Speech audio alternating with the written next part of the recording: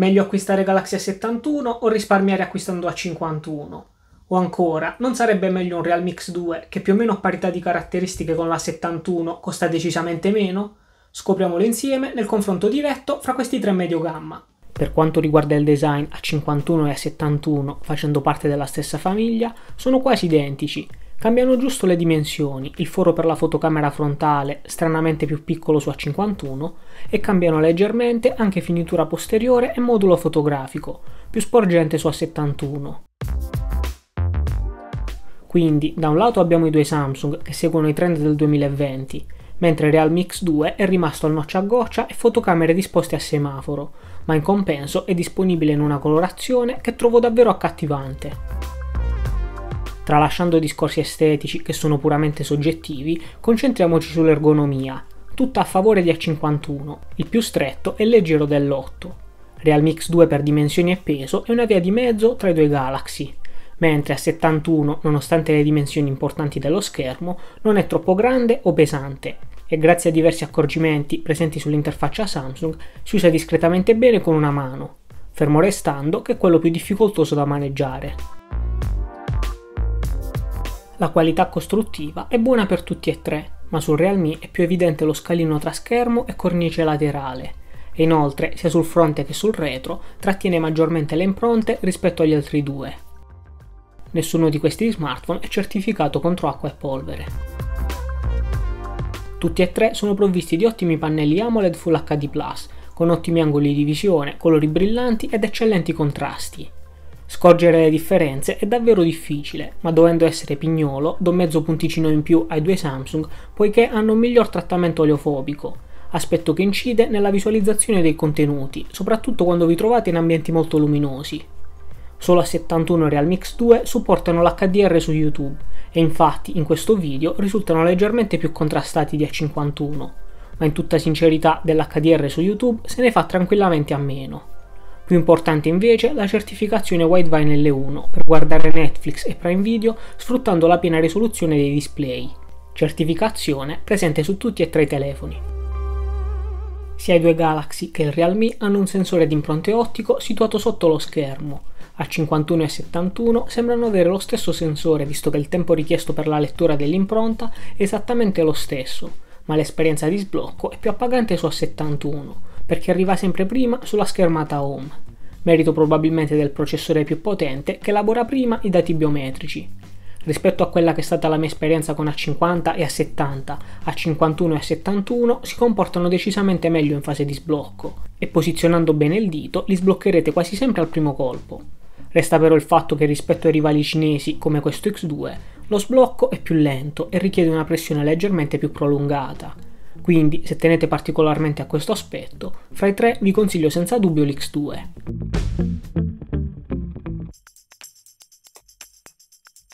Per quanto riguarda l'hardware, A51 è decisamente il peggiore fra i tre, mentre sulla carta tra 71 e X2 vince di pochissimo il secondo, anche se i numeri di AnTuTu Benchmark dicono un filo meglio a 71, probabilmente perché lavora a temperature un po' più basse da quel che ho potuto riscontrare, ma vabbè, parliamo di una differenza di prestazioni del tutto trascurabile.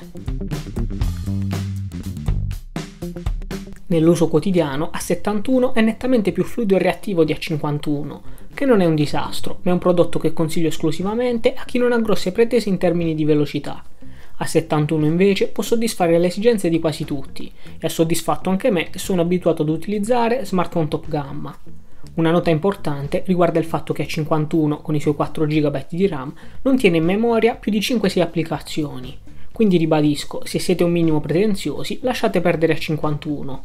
Se siete interessati allo speed test completo e senza tagli tra 51 e 71 vi lascio il link in descrizione, dove troverete anche lo speed test completo tra Realme X2 e A71, nel quale si può notare che il più delle volte arriva un filo prima X2, ma questa volta, a differenza del test tra 51 e 71, parliamo di una differenza trascurabile.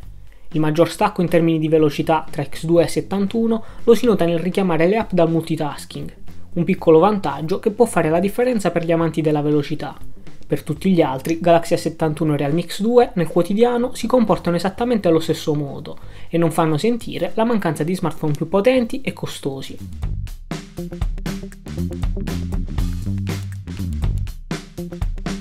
In fase di gioco a 51 si comporta bene anche con i titoli più pesanti, segno che il problema della sua poca reattività non è l'hardware ma il software pesante. Su Asphalt 9, uno dei titoli più esosi di risorse, ci sono un po' di lag nelle scene più ricche di auto ed effetti, ma parliamo appunto di un gioco molto pesante. PUBG e Call of Duty Mobile girano infatti meglio di così. Realme X2 A71 invece si comportano ancora meglio di A51 ed esattamente allo stesso modo. Ottima fluidità in tutti i giochi, con sporadici cali di frame nelle scene più pesanti.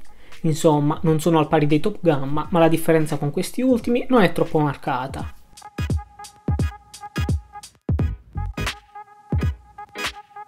In merito ai comparti fotografici di questi smartphone, vi dico che al posteriore hanno tutti 4 fotocamere, di cui 2 davvero utili, ovvero l'ottica standard e l'ultra grandangolo, e le altre 2 più per fare numero che per reale utilità. I soliti piccoli sensori, uno per le macro e l'altro per i dati sulla profondità di campo. A71 e Realme X2 hanno un sensore fotografico principale più grande e risoluto di quello di A51, mentre A51 e A71 hanno la stessa fotocamera ultra grandangolare, sulla carta migliore di quella del Realme, ma lasciamo perdere le caratteristiche tecniche e le descrizioni sulle relative app fotocamera, per le quali ci sono già le rispettive recensioni, e passiamo alle fotografie. In questa prima serie di scatti hanno fatto tutti e tre molto bene, ottenendo risultati abbastanza simili. A51 è quello più equilibrato dal punto di vista cromatico, A71 ha acceso un pochino i colori e X2 ha scurito le persiane e altri particolari. Guardando i dettagli, A51 ne esce sicuramente sconfitto ed è una sfida a due, tra A71 che mostra più dettagli sul palazzo e Realme che mostra un filo di dettagli in più sulle automobili. Quindi, giudicando nel complesso, colori e dettaglio, direi che il vincitore per questo scatto è A71, ma su uno schermo piccolo è davvero difficile scorgere le differenze, a meno di non effettuare crop importanti. La stessa scena, immortalata con il grandangolo dal punto di vista cromatico, risulta migliore su A71, ma trovo gradevole anche quella di A51. Un po' troppo vivaci i colori nella foto di X2. Guardando il dettaglio, vince nettamente A51, seguito da X2 e ultimo A71, che ha sicuramente bisogno di un aggiornamento volto ad ottimizzare il grandangolo, tant'è che anche in quest'altra serie di scatti con le fotocamere ultra grandangolari, quella di A71 risulta nuovamente la più gradevole dal punto di vista cromatico, ma appare al contempo come sfocata. Con i sensori principali invece hanno fatto bene tutti e tre, con A51 che presenta un po' di dettagli in meno per via del sensore meno risoluto. Effettuando uno zoom 2x digitale invece, per qualche strano motivo, A51 fa meglio di A71, ma il vincitore è X2. Anche in questo aspetto credo che A71 necessiti di maggiore ottimizzazione. Altra serie di foto in esterna e ancora piccole differenze, con A71 e X2 che battono A51 per dettaglio e pulizia d'immagine. Questa macro invece è molto buona per dettaglio su A71 e X2, che hanno punti di messa a fuoco leggermente diversi, ma dal punto di vista cromatico il più fedele è A51. A71 invece ha una tinta sul verde che non mi piace, X2 invece trovo che abbia reso più accattivanti i colori al punto giusto. In questa prima foto in interna salta subito all'occhio la minor qualità di A51 dovuta al sensore più piccolo, c'è meno dettaglio e più rumore. Molto bene invece A71 e X2, con il secondo che la fa da padrone. Altra serie di foto in interna, ma questa volta non vedo differenze di rilievo. In questo caso invece il vincitore netto è Realme X2, ultimo a 51. In questa serie di scatti c'è una forte luce proveniente da sinistra e su tutti e tre i telefoni ho fatto tap su una delle rose prima di scattare. A51 e A71 hanno fatto un lavoro notevole per quanto riguarda l'HDR, con A71 che ha esposto meglio di tutti il fiore sul quale ho tappato. D'altro canto Realme X2 ha catturato molti più dettagli e realizzato un'immagine meno piatta degli altri due. Sempre su X2, per ottenere un risultato più simile a quello dei due Galaxy, mi è bastato puntare e scattare senza scegliere il punto di messa a fuoco ed esposizione, ma sinceramente trovo che la foto migliore sia quella più contrastata e dettagliata realizzata prima.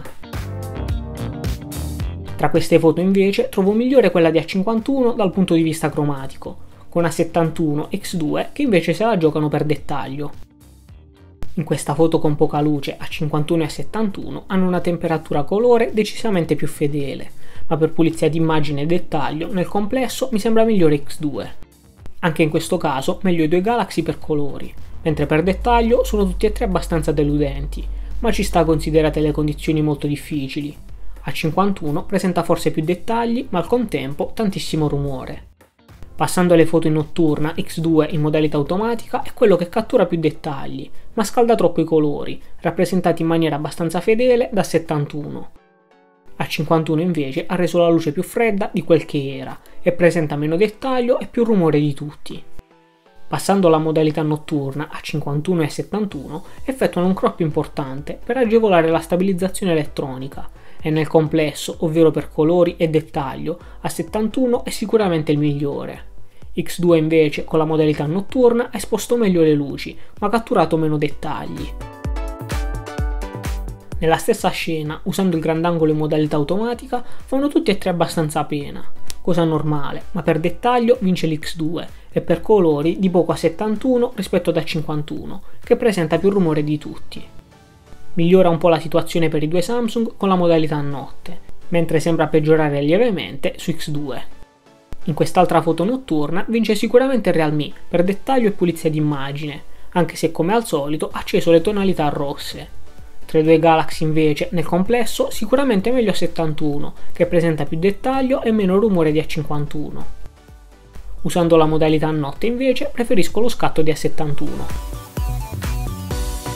Riassumendo, A51 è senz'altro il peggiore dei tre per quanto riguarda la fotografia. In interna e in generale quando c'è meno luce si vede chiaramente che è un sensore più piccolo e un'ottica meno luminosa, ma grazie ad un buon software se la cava comunque abbastanza bene e quando c'è tanta luce a tratti può fare anche meglio degli altri due, specialmente con l'ultra grandangolo. A71 X2 se la giocano, con il primo che risulta migliore in quanto a resa cromatica e dettaglio in esterna, e il secondo che cattura più dettagli in interna e più in generale con luci intermedie. Tuttavia nel complesso preferisco di poco A71 per le foto dai colori più equilibrati. Per quanto riguarda i video tra 51 e 71 trovo migliore il primo per i colori e migliore il secondo per stabilizzazione e messa a fuoco.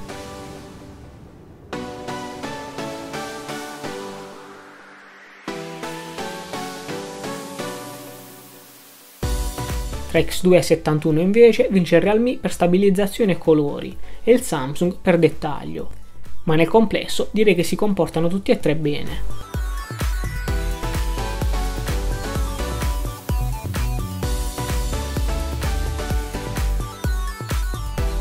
In descrizione trovate i link per guardare questi video test completi, ma trovate anche i link per seguirmi su Telegram, piattaforma che sfrutto principalmente per segnalarvi le migliori offerte relative al mondo smartphone e per mostrarvi gli scatti non compressi dei telefoni che recensisco.